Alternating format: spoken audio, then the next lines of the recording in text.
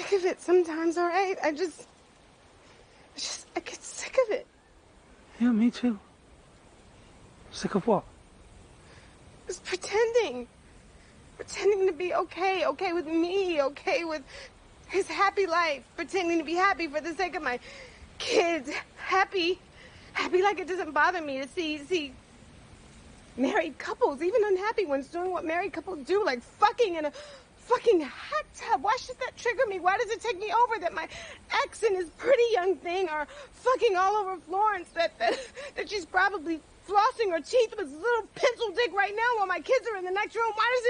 Why does it fucking... Can't I even hear reference to my wedding song without wanting to sit at the table? I'm sick of it. I'm sick of all of it.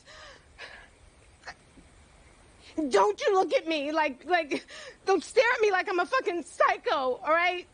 Which I probably am. Carmel,